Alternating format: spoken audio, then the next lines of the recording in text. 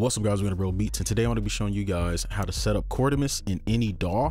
So Chordimist is a music theory plugin that pretty much is built for Ableton, and it's a really cool plugin, but you can't use it in other DAWs. So I figured out a way to actually use it in other DAWs. So I'll show you how to set it up in FL Studio, but the same method will work for, you know, whatever DAW you want to use. So I'll just show you really quick what Chordimist is. So this is what it looks like.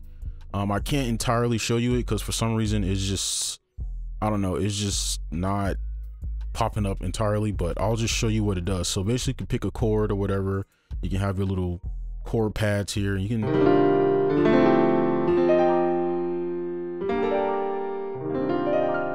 and it just plays it for you. And there's a bunch of stuff down here you can mess with, but obviously it's cut off because for some reason on Windows it just is super large and I can't really control it.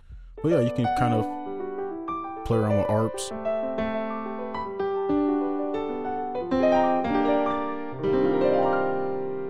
All right, so I'm going to show you how to set this up. I'm not going to waste any more time. So let's go ahead and hop into it. The first step is you're going to need Loop MIDI. Now, there are other MIDI softwares out there, and I've tried them. They're not very consistent, but I know Loop MIDI is reliable. So we're going to use Loop MIDI, and you know, it's just easy to set up. So I'm going to just set it up here with you. So I'll leave a link in the description for Loop MIDI. So we're going to click it, and you can just kind of literally just click install. As you can see, you can't see my screen. Yeah. So I'm going to install it right here in front of you so you can see what it's looking like. And yeah, and I might have to blur something out. I don't know if it shows to, but yeah, there we go. There's Loop MIDI. I'll launch it.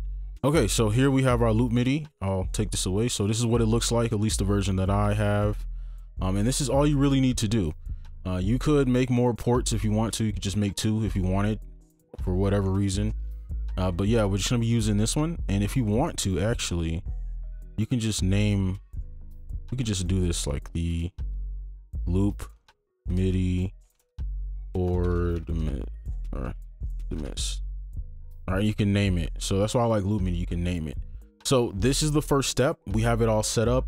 All you really want to do now is go ahead and open up your Ableton, because if you have Chordimist, you should have Ableton because it's a Ableton specific VST or whatever, or plugin. So let's go ahead and head over there. Now we're in Ableton, and I'll just show you the process here. So the first thing you want to do is when you open up Ableton, it should be like a clean slate. And I went ahead and tried to make everything as large as possible so you can kind of see the exact stuff, because you know Ableton everything's kind of small in Ableton. So go to Options, Settings, and then you should go to your MIDI settings here, link, tempo, and MIDI. And I just have mine like this so you can kind of go back and forth between the DAWs if you want to, but you can just have your loop ports already ticked. They should just look like that, and you should be good to go.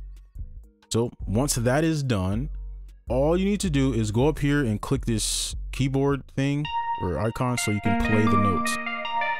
Okay, so click that, and then you're gonna go to your Chordimist, where your Chordimist is. So right here, and I should probably name it. No, it's not letting me name Chordimist. Okay. Now what you're gonna do is go to MIDI from, and you're gonna do computer keyboard. That's exactly what you're gonna click.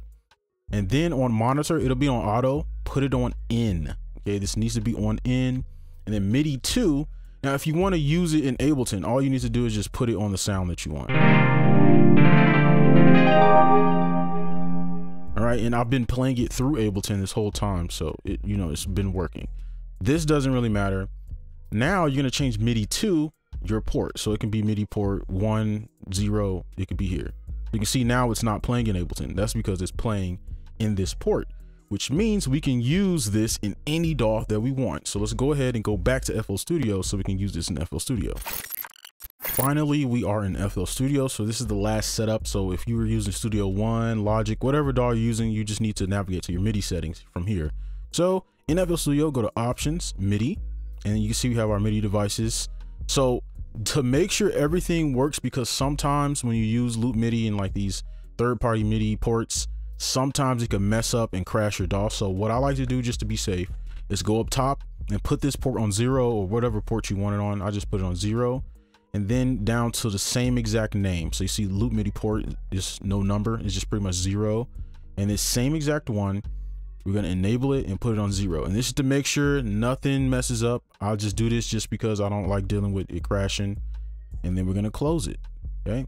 Now you're going to go to whatever sound you want to use, right? So if you're using contact, whatever, go to your options, and then down here, input, put it on 0. Okay. So this should be like this at first, and then the input should be on 0. And then you're all set up. So now if I were to play, let me pop this up. If I were to play, you can see now we're able to mess around with it.